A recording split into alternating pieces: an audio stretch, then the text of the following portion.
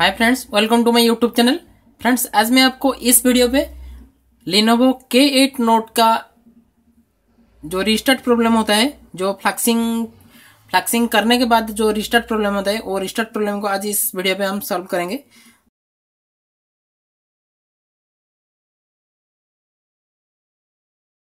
ये Lenovo K8 note है, इसमें ऑटो रिस्टार्ट प्रॉब्लम हो रहा है। ये हमने पहले फ्लैक्सिंग किया, लेकिन फ्लैक्सिंग में ये प्रॉब्लम सॉल्व नहीं हुआ।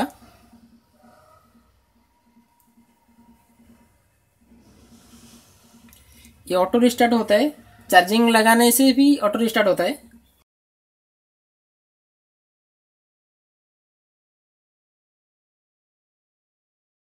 इसका हार्डवेयर प्रॉब्लम है, ये सॉफ्टवेयर प्रॉब्लम नहीं है दोस्तों।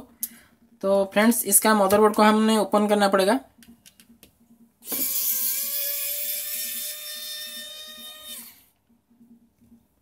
क्योंकि इसका बूट आईसी दोस्तों प्रॉब्लम है। इसका जितने भी आप जो भी फ्लक्स फाइल से फ्लक्स करिए, वो प्रॉब्लम सॉल्व नहीं होगा।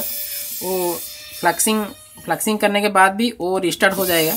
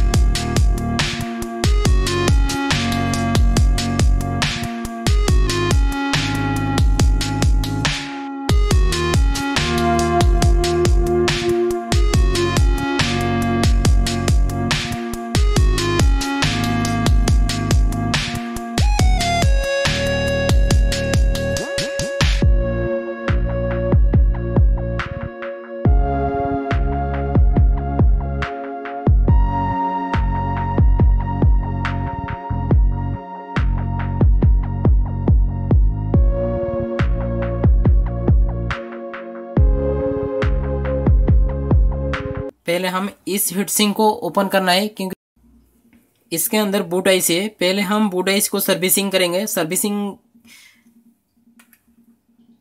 करने के बाद हो जाए तो अच्छा है, नहीं तो उस बूट आइस को चेंज करना पड़ेगा।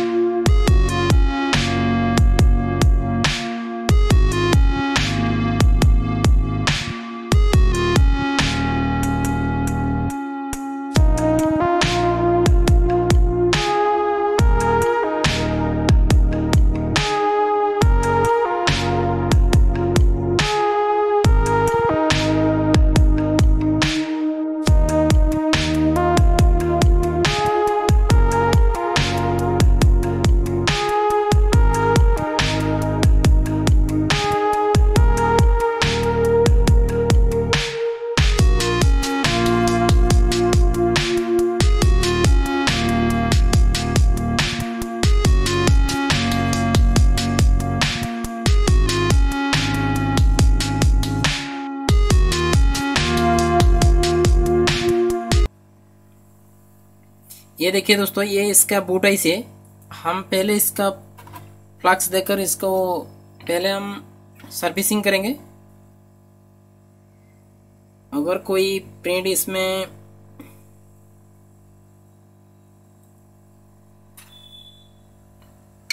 मिसिंग है तो इस तरह से प्रॉब्लम आता है, रिस्टार्ट प्रॉब्लम। ये Lenovo K8 में ज़्यादा ही आता है।